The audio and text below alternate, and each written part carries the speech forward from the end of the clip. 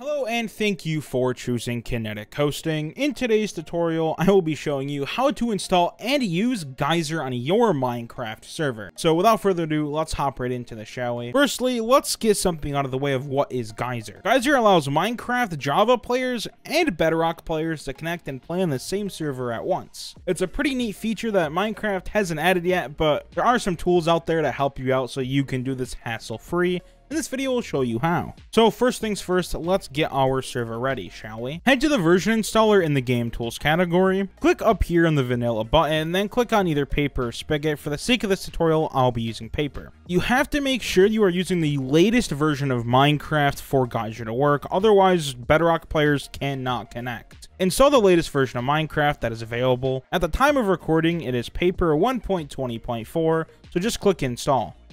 Alright, so what you're going to do here is you're going to click the link below to go to geysermc.org, and then what you're going to do is click on download Geyser and then download Floodgate. What Floodgate does is it allows Xbox Live authenticated Bedrock clients to securely join your server in online mode without needing a Java edition. So what you're going to do once, now that you have paper installed on your server, is run your server once so it can install everything that it needs correctly so you can start using Geyser. Once your server is fully started, just press the stop server button, or you can stop it normally. Now what you're going to do is head to the plugins folder here. You are going to drag and drop the Geyser spigot that you downloaded and then the Floodgate spigot.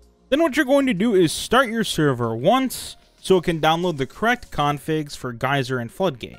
Once your server's online, you can stop it again. Scroll down till you see the network and ports category and click on it. What you're going to do now is just open a port. Give it a note if you want to. If you're using different ports for different things, just go ahead, right click, copy, or Control C. Head back to the file manager, head to that plugins folder, go to the Geyser-spigot folder, and open up the config.yml. What you're going to see here is a port category, so go ahead and copy and paste that new port that you opened in replace of the port that was already there. And all you're going to do is click save, and then from there you can press start on your server.